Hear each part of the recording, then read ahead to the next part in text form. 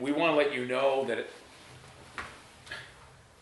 the world that we live in will have at times some very serious static ramifications.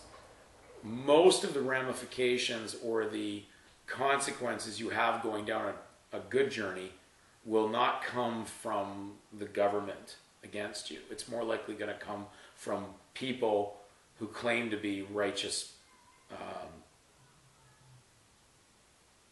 yet they may not be. In other words, they're spending more of a time scrutinizing information that we're putting out, you say in a video such as this, than spending the time actually to figure out how to examine the information and see whether it's true, and then go ahead and apply it to prove either way whether it's true or false. The purpose of these videos is actually to put things into application, to do them, to actually show that we do have works of faith. Now, when we're dealing with words, there is a very, very simplistic understanding of our Christian name meaning love, because it came from God. Uniquely, the surname runs the money or the legal side of things, because nothing legal would go forward without that name being there. That's like the surety for the legal side. Therefore, by using it, you become surety for it. You went from assurity to insurety. So, if you really looked at the word Christian name being love, that's what it is, and that's belief, and leaf means love, L-I-E-F.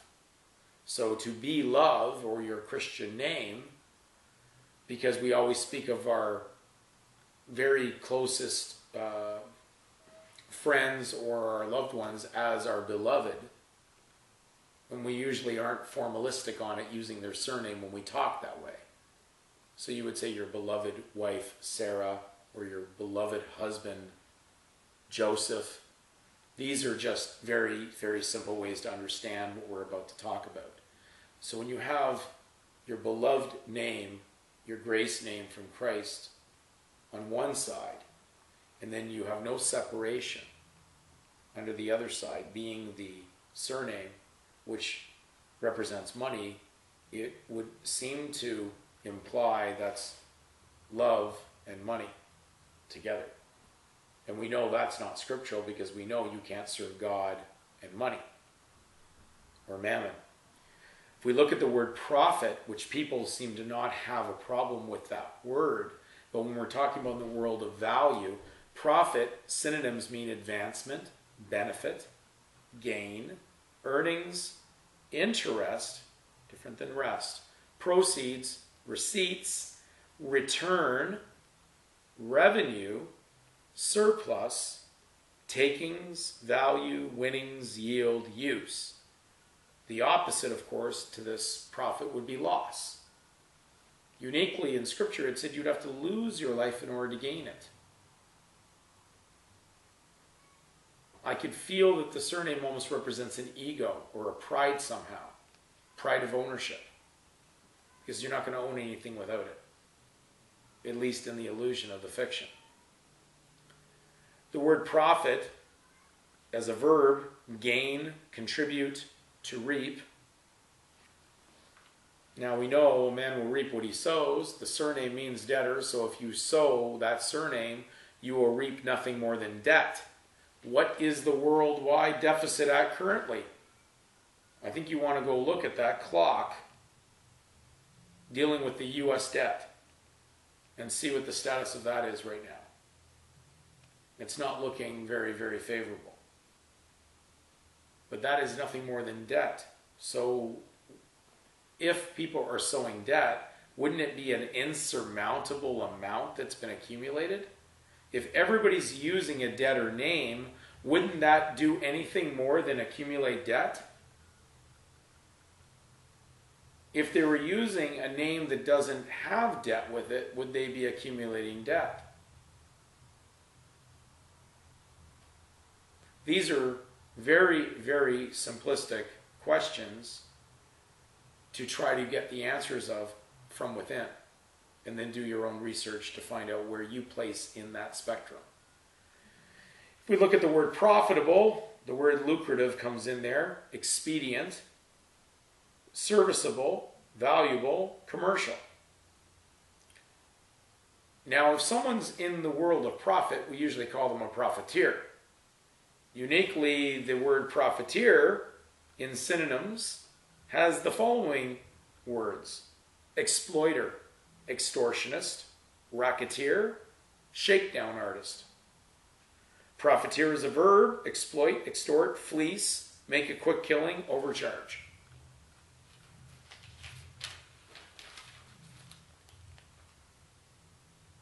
They say that the surname is over and above the Christian name. Would very simply mean over and above what's required. A surplus. It's not required to have it. Profiteering, usury, highway robbery, extortion, exploitation, racketeering. Racket, babble, clamor, disturbance, fuss, noise, outcry, tumult, uproar. Do you know the minute that you say that surname, you've disturbed the peace of your Christian name? A Christian can only be in the world of civilly dead, because he cannot be civilly active, because that would imply that he's involved in money and the militia that could be called to arms at any moment. It's quite saddening that there are Christian groups, especially in the southern U.S., who believe they have the right to bear arms and kill their fellow man to protect what they believe to be property ownership. Where would you ever find Christ in the Bible telling someone to kill their fellow man to defend a piece of land? I thought, from what I read in the scripture, he was there telling us to turn the other cheek. Blessed are the peacemakers, not those that have war. You can't even own a gun without filling out an application that would bear a surname, because that's the right to bear arms. Grace is not a right. Grace is basically a gift. It's a favor. God gave us favor with that name. If we've done something opposite to that, then we've gone into disfavor.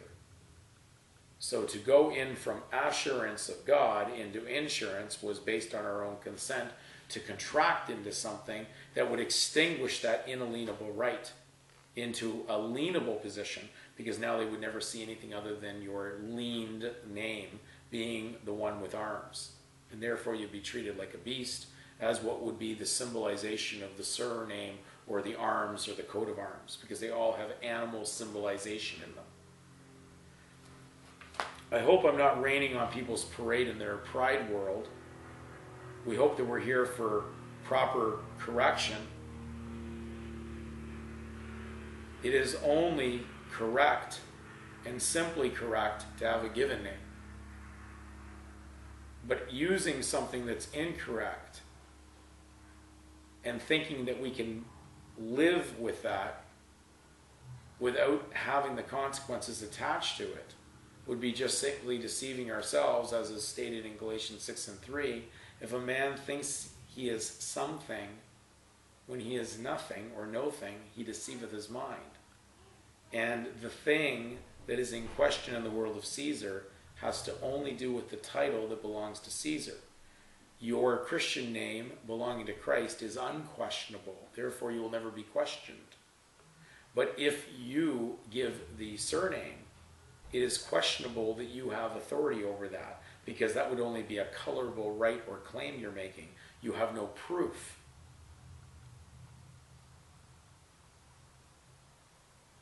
You may look at it as the world of fiction says that X is Y and cannot be disproved. But disproof is not what we use in a court of law. We only use proof in a court of law. So therefore, it would be silly for me to debate how to disprove something that's an error. You cannot prove the validity to the error. There is no validity to it. Therefore, there is no proof. A fiction is nothing more than a made-up lie. And if you make believe or pretend to be involved in the tender or the legal tender, then you'll be treated as nothing more than that. And if that is what you're identifying your life to be, is nothing to do with anything more than the seeking of money, mammon, tender, well, then you'll be doing a lot of contracting and having a lot of contractions and pain, which requires a lot of labor. The journey that Christ talked about was burden-free. Surprising, the word last, belonging to the last name, in law means burden. And therefore the burden of proof is always upon you upon using it. And there's a fee attached for the use of those things that have that requirement attached to them. So you cannot escape it by using it. It'll always haunt you. It'll always come after you, because you cannot discharge that duty with the use of it without following the required rules that go with it. So the videos that we're trying to do here are based on going ahead on the truth from God's Word, and the closest I can feel at this point is that it is a complete separation, which would require an abandonment of what would be unclean, which is what a Gentile or a Gentile name would be, a complete separation, abandonment of it, a forsaking of it, and then a removal of what is been graced you, because it is going to be held as collateral as long as you use it together with the other name, because the other side has the right to hold it as collateral based on the fact that you're using their property. And therefore the consent of that requires you to extinguish at that moment your individual graced position with Christ. And therefore you're placing yourself as collateral and surety for something, and therefore you're walking in surety. And we know the scripture does not support that, because no sinful man can be surety for another. Therefore he who is surety for another will surely smart for to be injured. Therefore you will go in jury, because you are doing perjury, because it is not your true name, it is not your real name. The next video will be things that I feel would be good communications with the higher powers of government to stay respectful as a peacemaker, representing themselves as an ambassador for Christ.